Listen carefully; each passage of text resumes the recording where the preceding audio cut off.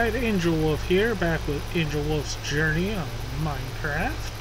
And I'm on Minecraft 1.12.2. I am using a hacked client Impact with a few other mods running on the Forge mod loader. And I'm going to load up my world and I'm going to show you around the hacked client I use, called Impact. Just gonna wait for it to load here.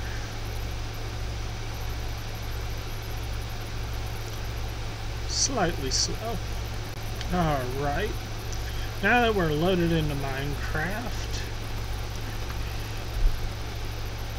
as you can see, I'm just at the bottom of my 0-0 base. Alright. So there are two types. Not two types, but two clients. There's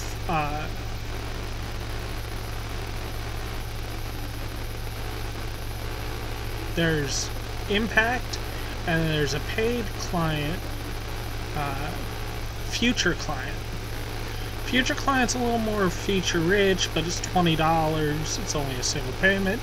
Impact is free, and it is a decent client, almost as good. And I'm going to show you around the features. If you press right shift on the keyboard, you get a menu. You double click on it and you get all kinds of settings and tools you can use. There's an aimbot that you can easily use for using bows. There's anti-bot. It prevents bots from targeting you. Auto armor that replaces your armor and automatically equips armor. Auto clicker, it automatically clicks. You can use it for combat. Auto totem, which automatically places a totem of undying in your offhand. Auto weapon, automatically determines the best weapon to use. Aimbot for your bow. Automatic criticals. Crystal aura, that's for PvP. You can use end crystals to fight, and they hurt a lot.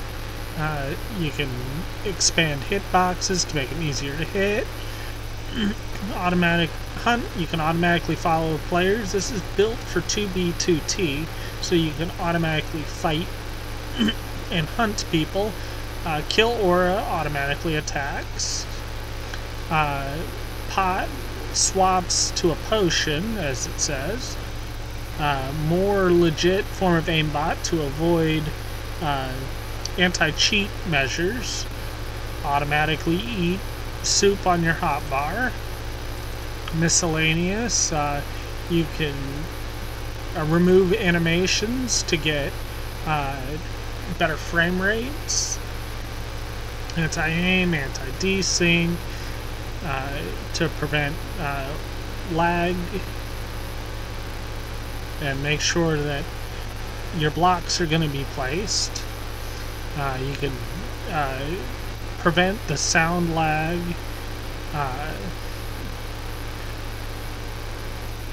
Detects when staff members are around with anti-vanish.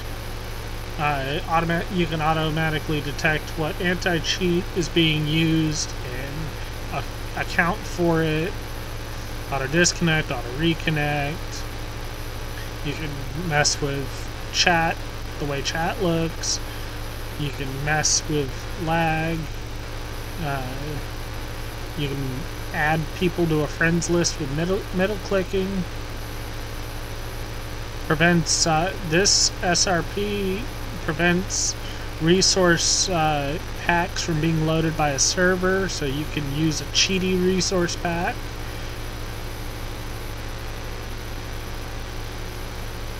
This hides clients. You can perform various actions on signs. I don't think I've ever used it. Colored, visible, keybind. Well, you can automatically turn logs into planks if you right-click them. You can mess with rendering for better performance. This is for kind of combat. It prevents blindness and nausea effects. Removes various overlays. Creates a trail behind you. Breadcrumbs. That's useful if you're hunting for bases on 2B2T and stuff like that. I'm just using it here on my single player world because it enhances the play on my single player world. This camera clip allows third-person camera to clip through blocks, control capes, see entity through walls, GUI, ESP, reveals entity location. You can display in-game information above other entities, like players or stuff like that. Change how lighting works. You can mess with the main menu a little bit. Mess with name tags. Reduces rendering to reduce lag. Displays a radar to help you find the location of entities. I don't think I've ever used this. Oh. That's not super useful. It might be useful for you. Storage ESP, you can find chests. That's what this green box is in front of me. That's a dungeon chest out there. Tracers, draws lines to entities.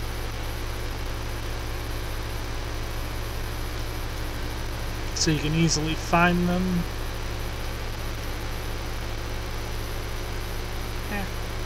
No, I want tracers on.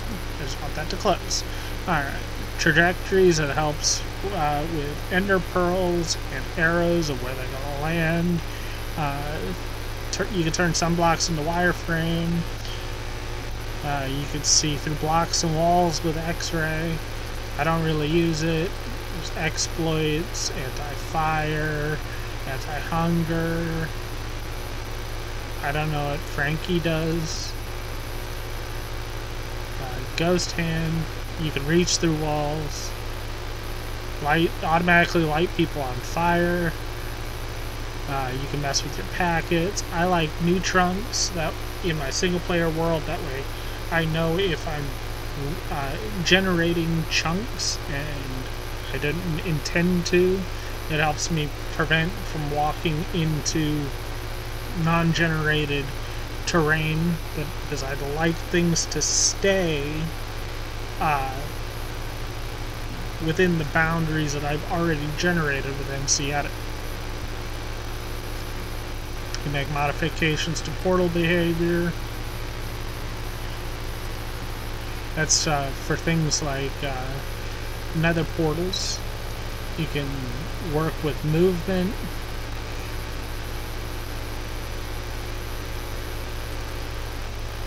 You can mess with the world a little bit. I don't use any of that.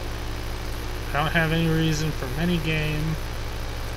And this is where all the fun stuff is. For a player, you can anti-AFK, so you won't be kicked by plugins on servers. You can automatically eat. You can throw stuff away that you don't want. You can automatically farm, automatically fish, automatically mine, automatically tool. Some kind of lag switch. Automatically steal stuff from chests if you're in an evil mood on an Anarchy server. Adjust your interaction speed. Free cam, you can fly out of your body. I've got it bound to E, and I put my inventory on I. You make modifications to your inventory behavior. I haven't messed with this too much, but durability is useful.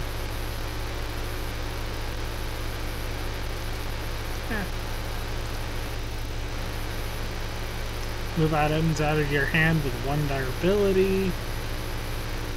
Mess with liquid interaction. prevent fall damage, discards rotational blocks, randomizer, respawn, manage actions upon death. You automatically respawn if you want. So you automatically place blocks beneath you with scaffold, skin blinker, automatically sneak.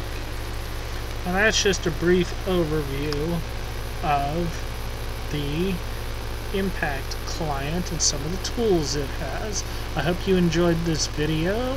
I'm going to be using this hacked client on my 1.12 world. In all my future videos, it supports up to 1.16 so far. So if they get to 1.18 or beyond, that'd be great. But don't forget to like, favorite, subscribe. If you feel so inclined, you can subscribe to my Patreon. It's only $5 a month. You get to see my videos one day early. You get a producer credit, and you get to help me come up with designs to build in the world, all through my Patreon. So thank you very much, and I will see you next time.